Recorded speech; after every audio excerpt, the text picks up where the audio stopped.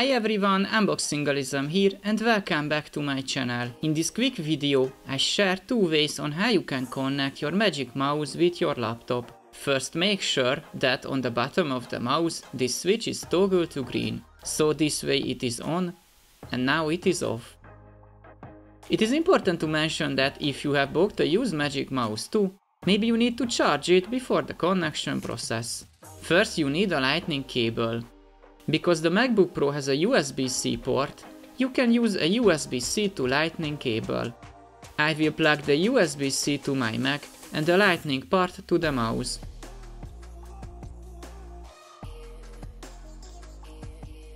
As you can see, it connected automatically and the Mac shows this connected animation as feedback. Before I show you the second way of connecting it, I would like to give you a bonus tip. Before I give you a bonus tip, let me ask you a small favor. As you can see, most of my viewers are not subscribed. If you find my video helpful, please take a second to give a like and click on the subscribe button to help my videos reach more people. Thank you. If you would like to give a unique name to your mouse, click on this eye icon and you can customize its name. Now it's time to show you the second way to connect your mouse with your Mac.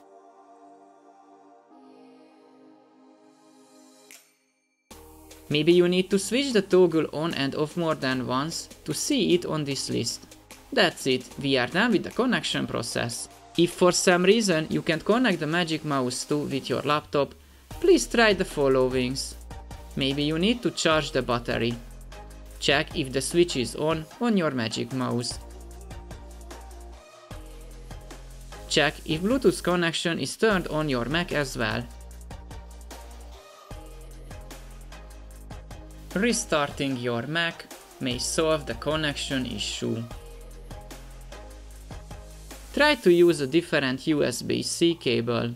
These were the most common issues you might encounter. That's all I wanted to say on how you can connect your Magic Mouse 2 with your brand new MacBook. I hope this short video helped you out and you learned something useful. If you did, please consider giving me a thumbs up and subscribing to my channel. That would be really appreciated and would help my channel grow. Thank you and see you in the next one.